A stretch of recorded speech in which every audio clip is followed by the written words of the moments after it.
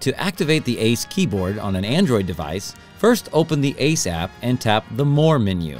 Then select Keyboard. Hit the Enable AICE Keyboard button and then toggle on the AICE keyboard. Click OK twice and then restart your phone. To restart most Android phones, hang on to the power button and select Restart within the Power Options menu.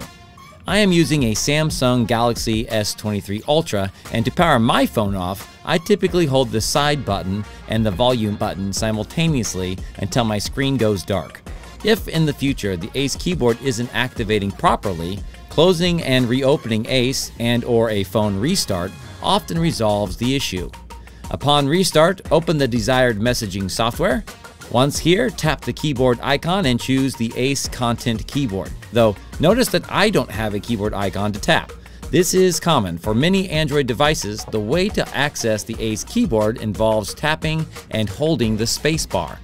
If holding spacebar doesn't bring up the option to use the AICE keyboard, try tapping and holding the microphone in the bottom left-hand corner. As you can see, this works with my S23. I will change the keyboard button to Input Method, and then bang! There's the keyboard I was looking for. Now I tap the keyboard and sub in the AICE keyboard to access my gems and collections. I can now choose a gem to share.